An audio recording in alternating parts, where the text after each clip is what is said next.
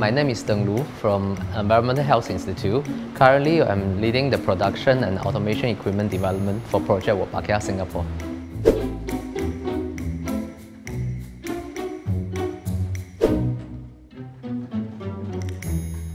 You need to know the word Wolbachia because the Wolbachia is the key technology for the whole project. Wolbachia is a natural occurring bacteria found in about 60% of insects, but in the Aedes aegypti, they don't come with the Wolbachia. So the beauty of this technology is to putting Wolbachia into the Aedes aegypti mosquito.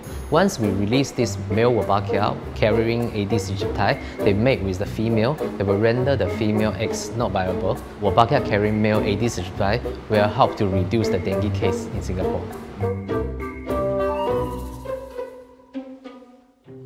People always think all the mosquitoes are bad, all mosquitoes are biting people. But in the fact, only female mosquito is biting because the female need the protein in our blood to produce eggs.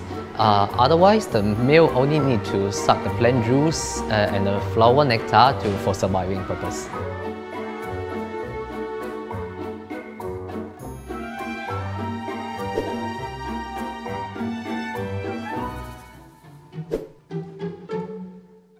Field release is another keyword you need to know.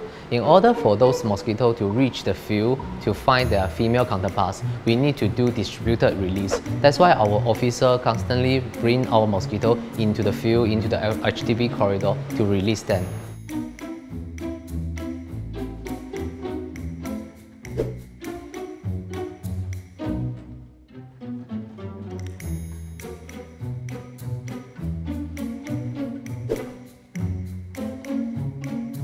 Mosquito fitness is the word we emphasize here.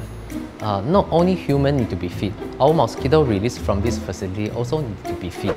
Only the fit mosquito able to compete with the few wild-type mosquito in order to reduce their population fast enough.